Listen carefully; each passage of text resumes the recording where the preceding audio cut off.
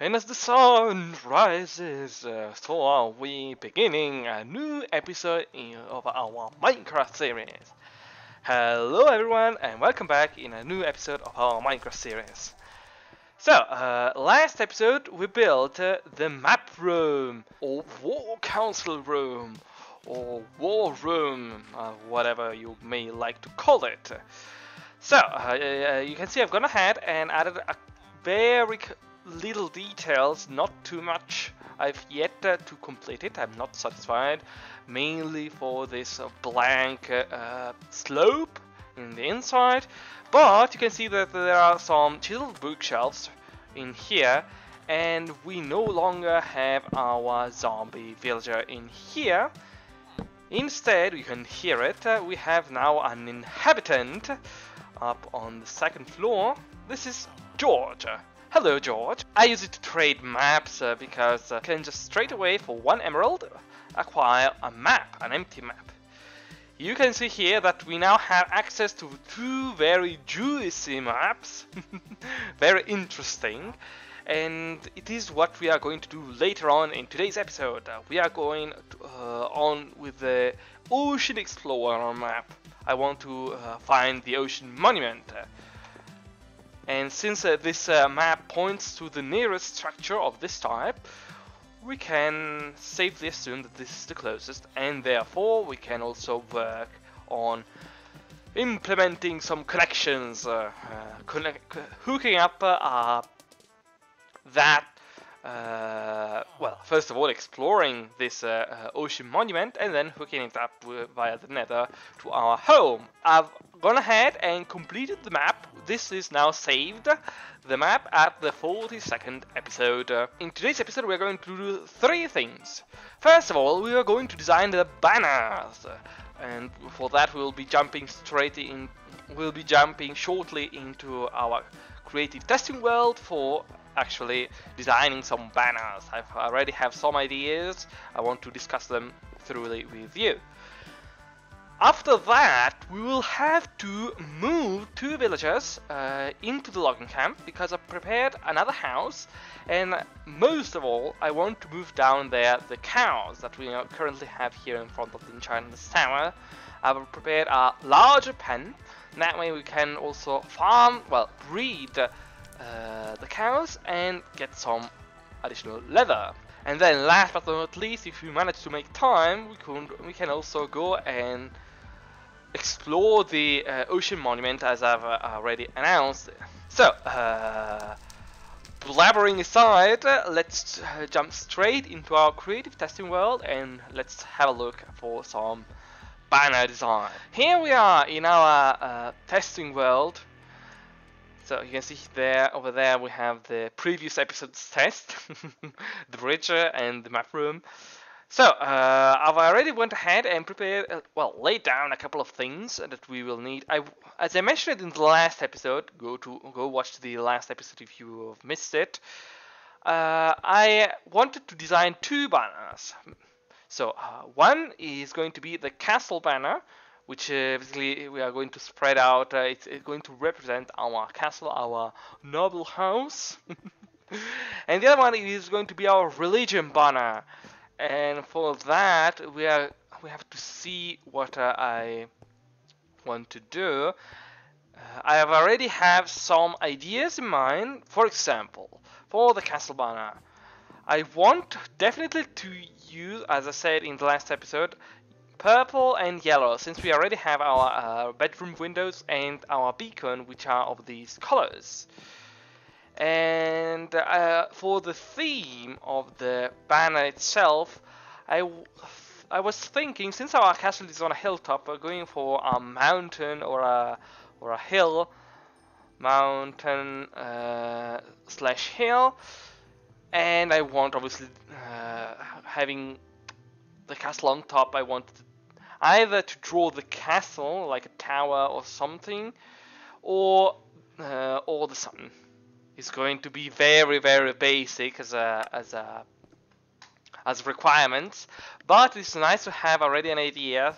For example, well, we have the yellow if we were to make the sun it's highly likely if we will need a tower, either dark gray or light gray.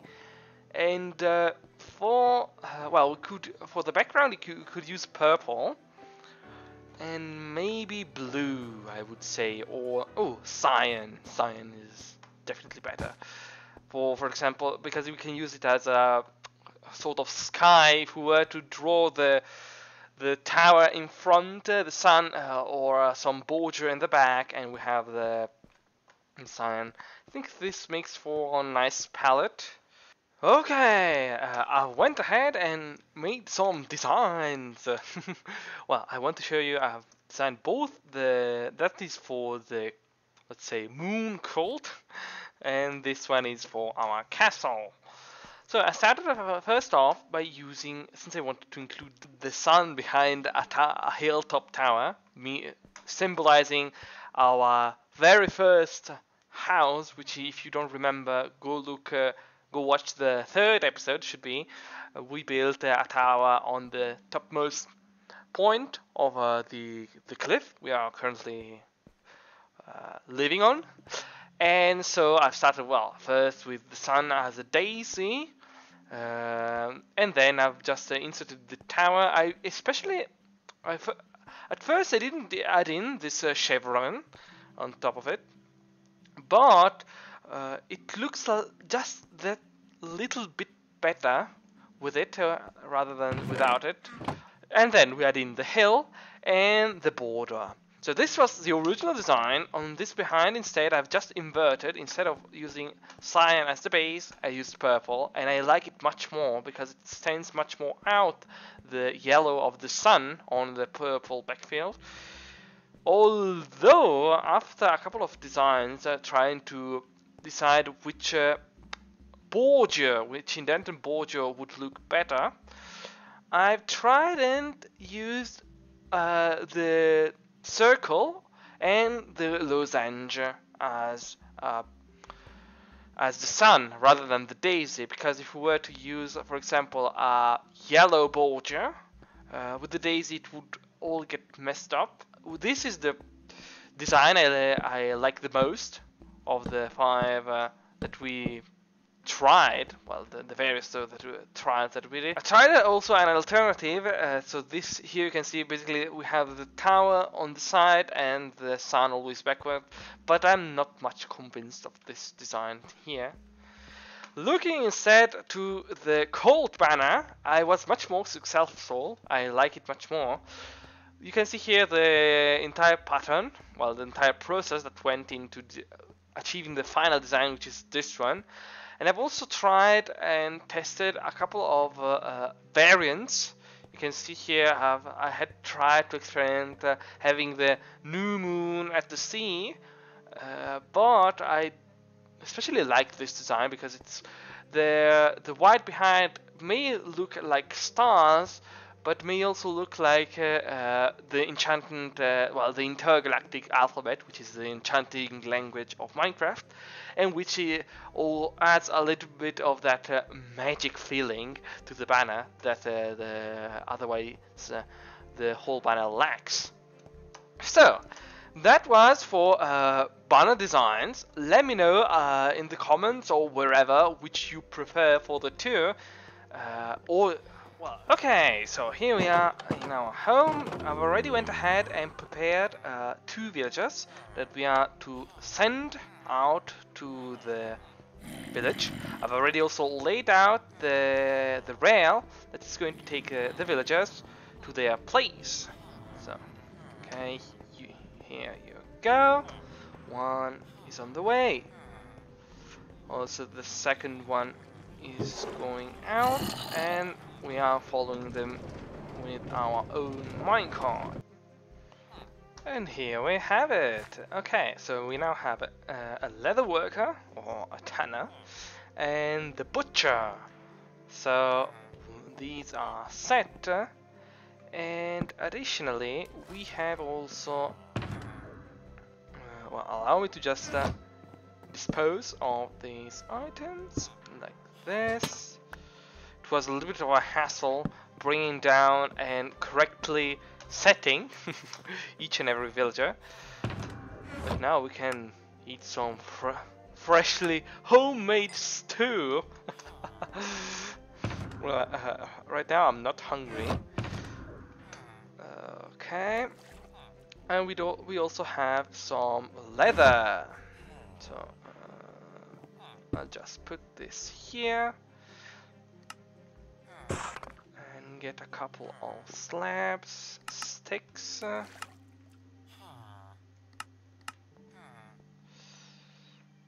Like this, and we can make a couple of armor stands for us to display the actual leather that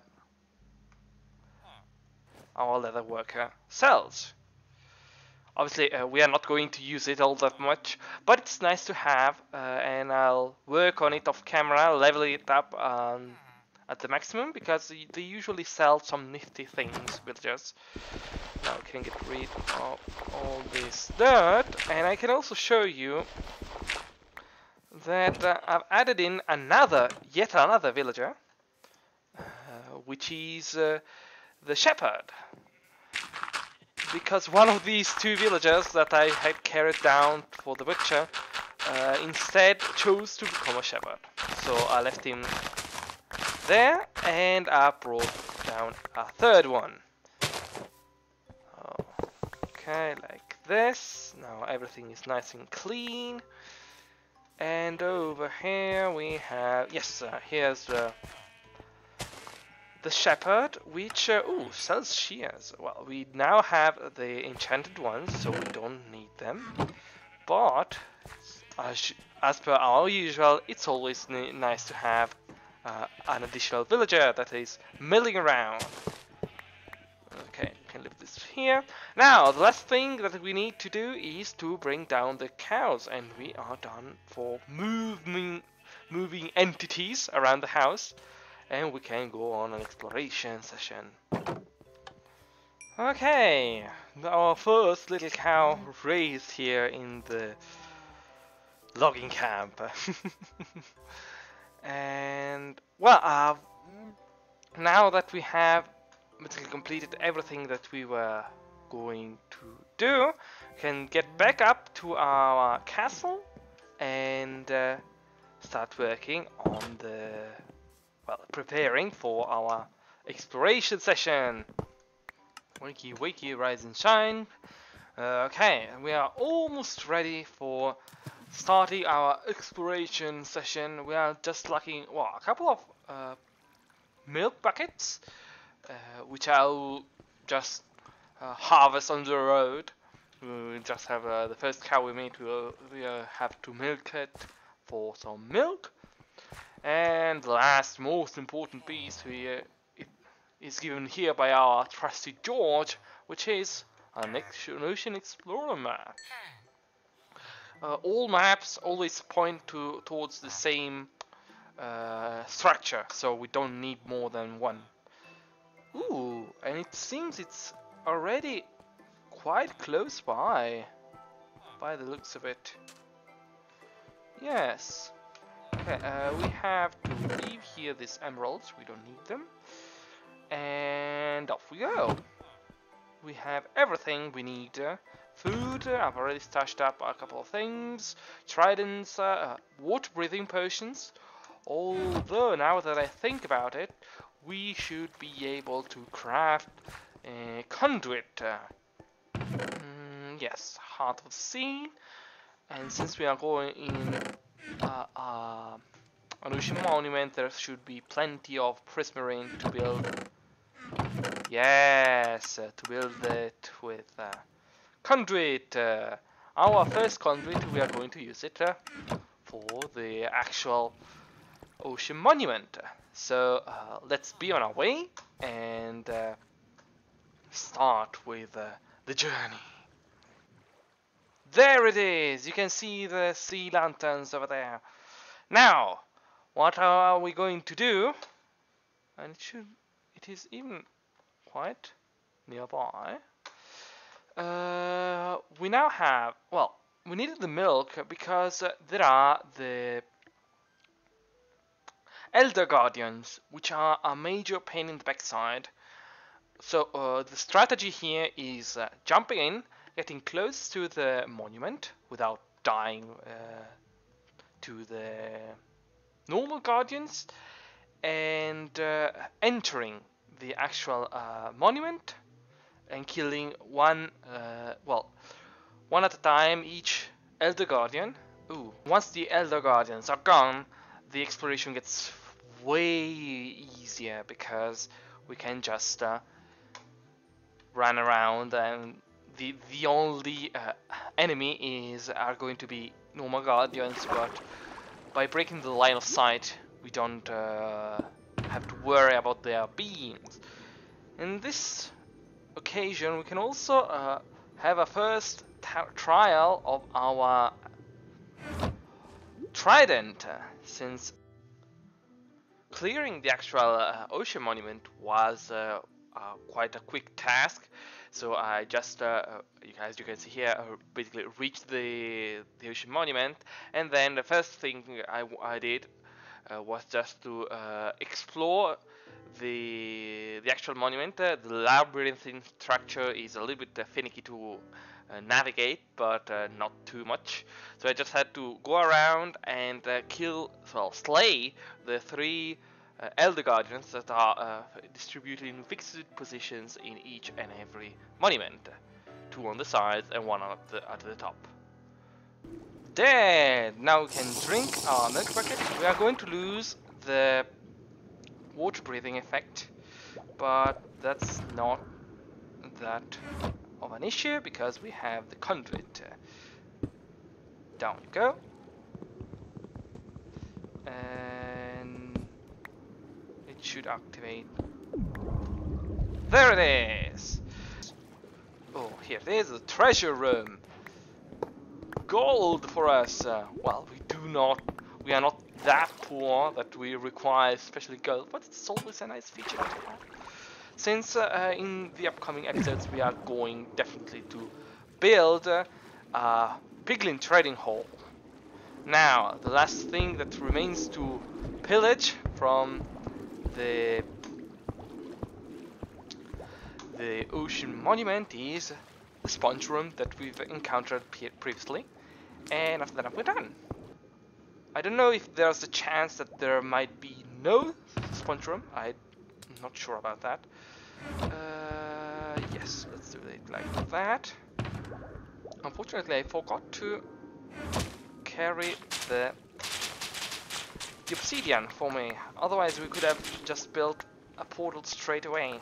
Well, I'll have to do a couple of more trips. So, very easy, very fast. First room gone, but I don't think this was the room we've encountered previously.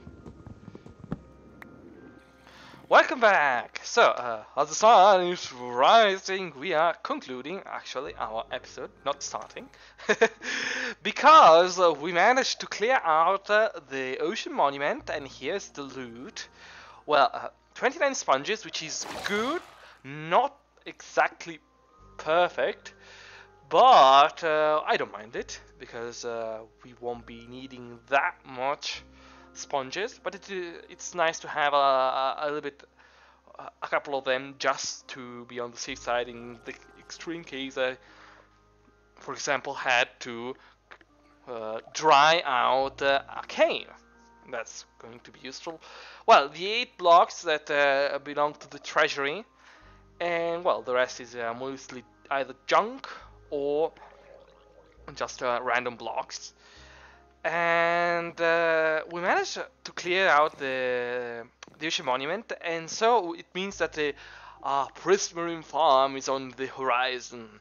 Well, prismarine farms are very, very time expensive, so I don't know where I'll manage to fit that in. I might start working it off camera, work a little bit here and there. It's going to be a big project. So, for the first time in quite a while, we won't be concluding the episode. in front of our usual signboard. This is because I want to finish a couple of things off camera in the actual ocean monument without me having to go back and forth continuously.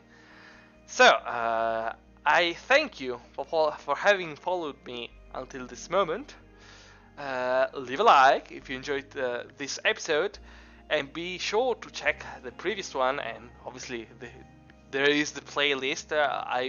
Each and every episode I always put in the suggestion, look at the entire playlist. All the episodes are here. But it's not imperative that you have to look them. I will be very much grateful if you do that, but it's not that important. You can see that but obviously you are going to miss out on how everything came to be, how my castle came to be. So my rambling aside, thank you once more for following me until this moment, and I will be waiting for you as always in the next episode. Bye bye.